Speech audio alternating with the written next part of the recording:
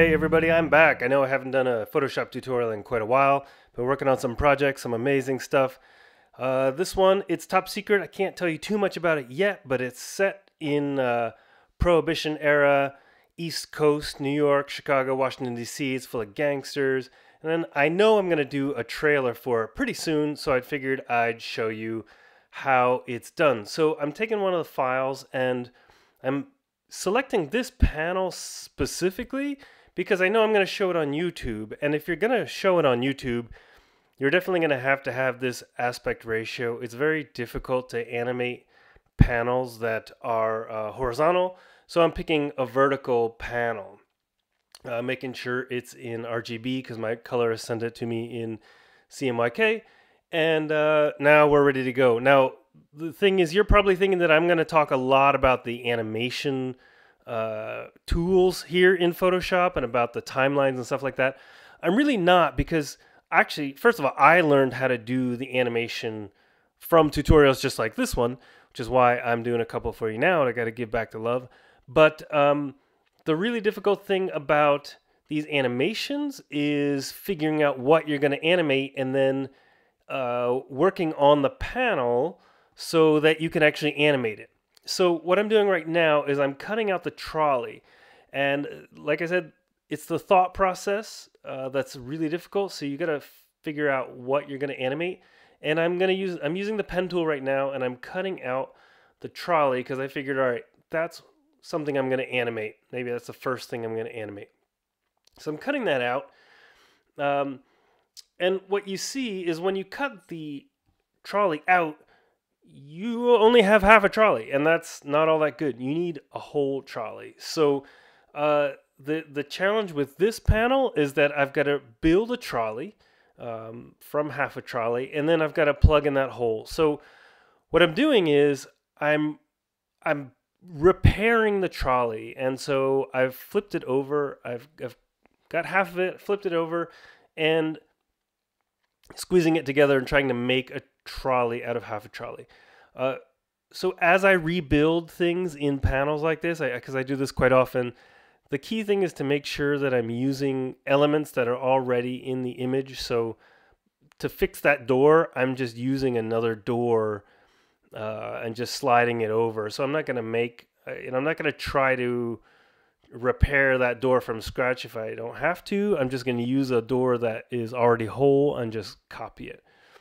I'm going to repair the seam here so you can't tell that I glued two trolleys together. And since I flipped it, everything is a mirror image, and I don't want a mirror image. So I'm going to take that grate, copy it, move it over, and then I do a lot of masking in all my work. And so I use a mask and a brush, and I clean that up. I cut out one of the windows and slid it over, so all the windows now look exactly the same. And now you see where the car was, the car roof and the car headlight took big chunks out of this trolley, and I've got to rebuild it. And so what I do is I do my best to use elements that exist. When I can't, like here, I just take the dropper tool and I select colors, and I fill in the blanks with colors that are in the scene. So I kind of got to do a little improv. You know, my artist is really talented, and I got to respect my artist and make sure that what I'm creating looks similar to what he would have drawn. So what I'm doing is just adding different bands and trying to connect these two halves of the trolley together. A little bit of experimenting going on here because I'm not exactly sure how it's going to turn out. But another thing that I got to point out right now is that the trolley is going to be moving, and it's going to be behind a couple cars. So it doesn't have to be perfect. It just, has to work.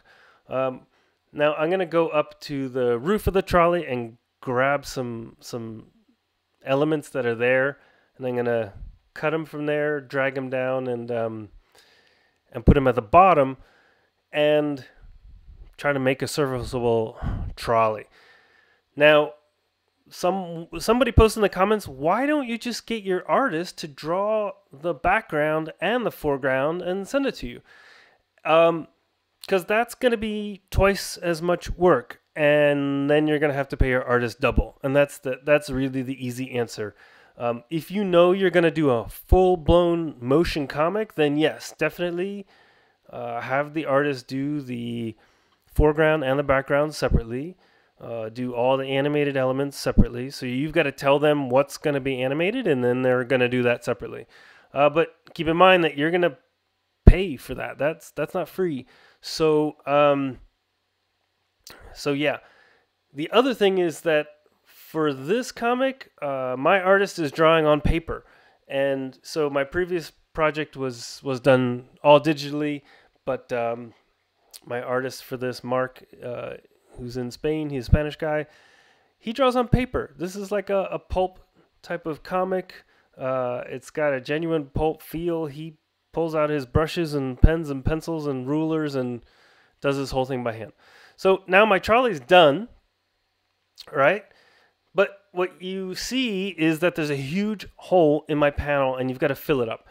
So when I do these kinds of repairs, my motto is just to go big. I don't try to do small repairs. I try to grab big chunks, flip them over, and fill in the holes. Because if the chunk is bigger, then it's actually less noticeable. So what I do is I use a mask, and I mask the parts together so that they blend seamlessly. Now I take those boxes and I just copy them really quickly. I don't use the pen tool for this kind of stuff. When I do these animations, I try to do them really fast and really dirty, and I don't use the pen tool. I just go around it with the marquee tool. So I've grabbed some extra background elements, flipped them over backwards, enlarged them, and stuck them on the other side. That's like my go-to. That's my MO right there. Grab something, flip horizontal, and patch in the hole with it. So now I'm gonna try to make it so those cars are in the background there, and I stretch them a little bit to fill up the hole. I'm gotta admit, like, you're doing this really fast and dirty, and so it's not always pretty. If you need to stretch something or whatever, just do it. So I'm trying to patch in that piece of ground, that piece of road with some other road. Again, I'm masking and using a soft brush to blend it.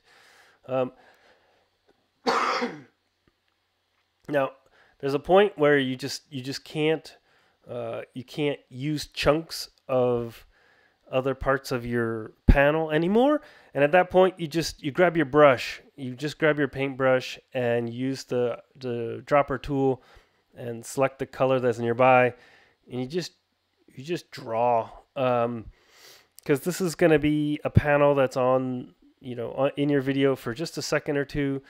I always use the Ken Burns effect and zoom, and things are going to be moving, and so people aren't going to notice. And so just grab a brush and draw and fill it in. So now I've got the hole patched, which is very important. I'm going to add a little bit of film grain there, a little bit of noise there, not film grain, a little bit of noise. Sometimes when you use the brush, it's too clean and too smooth. And so now the big issue is that I've got to make this trolley move, but there are 3 cars and an old lady and her kid in the foreground. So there's a whole bunch of ways I can do this. The way I've chosen to do it here in Photoshop is that I pen tooled around the foreground, and I hit Command J to jump it up. And then I bring the trolley back in, hit the little eye tool there, and make the trolley visible. And then what happens is that the trolley is sandwiched in between the foreground and the background. Right now, it's not. Right now, it's on top. But I can move that layer. I can move the layer that I cut out. And There, slide it down, and now it's behind the cars and the old lady. So really, that's it for building the panel. But that takes a lot of thought.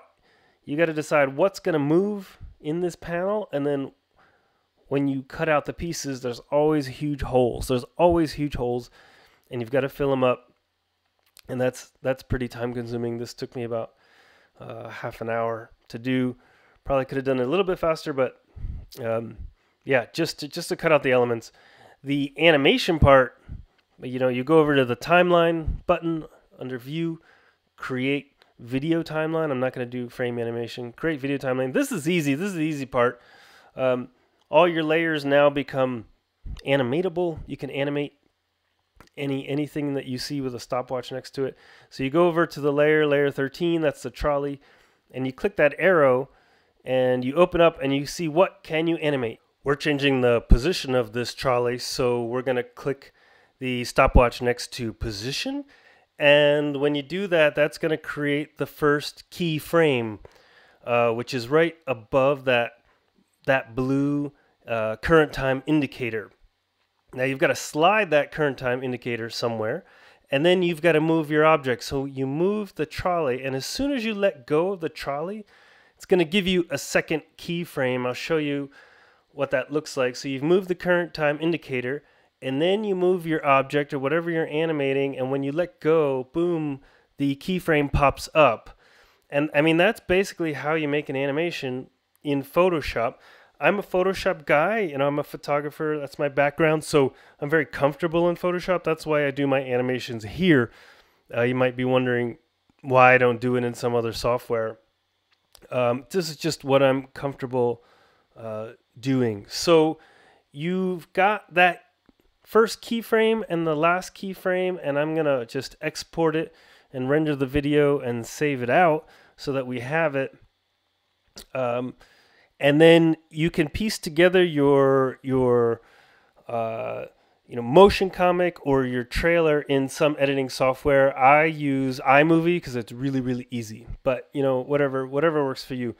Now these animations are pretty simple. Like I said, you click the stopwatch and it creates a keyframe, and then you've got to change the current time indicator and then make some sort of change. So I hit opacity, and I bring the opacity down to 0, and now I've got a ghost trolley that will disappear after a couple seconds. These keyframes are cool because they are easy to slide around.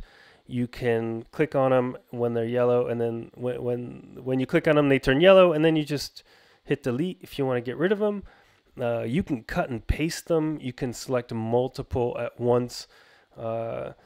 They're pretty fun to play with. So you can slide them around. So the animation's 5 minutes long. It used to 5 seconds long. It used to take 5 seconds for the trolley to get from point A to point B.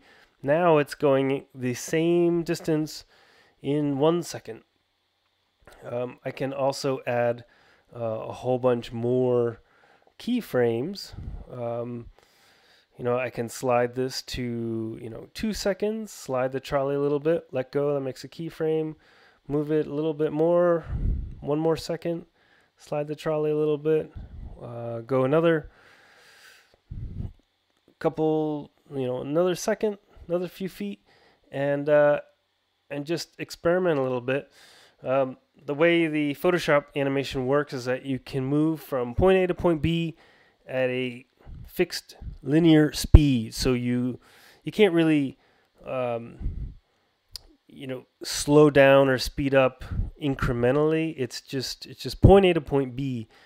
But you can also animate 3D objects, which is very cool. And in your video editing software, you can go in and you can do Ken Burns effect, or you can add more special effects. You can zoom, you can make a shaky camera or whatever.